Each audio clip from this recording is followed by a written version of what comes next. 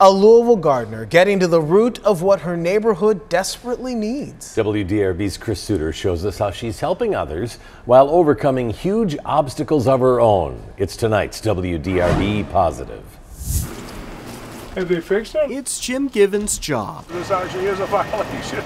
to notice what's wrong. I'm a code enforcement officer for the city of Louisville. But it's when he was taking pictures and documenting Basically try to make sure that the community is well taken care of. that what's right around Fort Haven Road caught his eye. Just was in awe of all the little intricacies, all the work that had been put into it. This garden, back behind the apartments, a kind woman with a green thumb calls home. Everything that you see behind us in this garden has been supplied by her own finances. What she didn't buy, she built. She utilized everything that she had at hand. The tomatoes, okra, and veggies just beyond the fence meant for her neighbors that are struggling with poverty and addiction. Everything is free. Oh Lord, hallelujah. The gardener herself, Filter Oma, also struggles She's on a fixed income. in many more ways than one.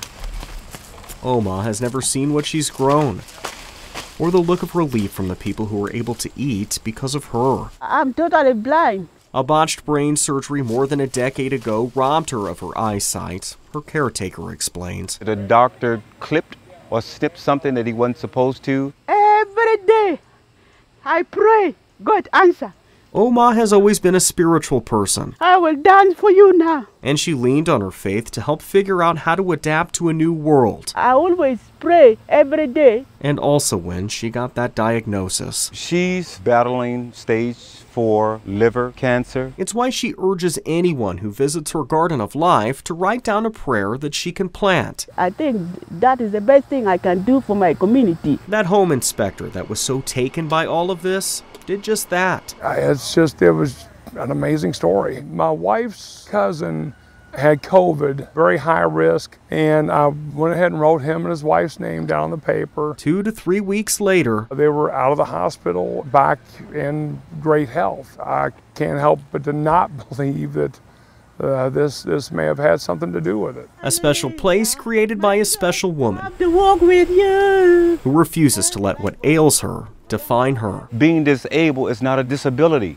I want the vegetable and keep it to you. allowing others to see what it really means to live, even though she cannot. If you have courage, you can be what God wants you to be. In Louisville, Chris Suter, WDRB News. If you have courage, you can be what God wants you to be.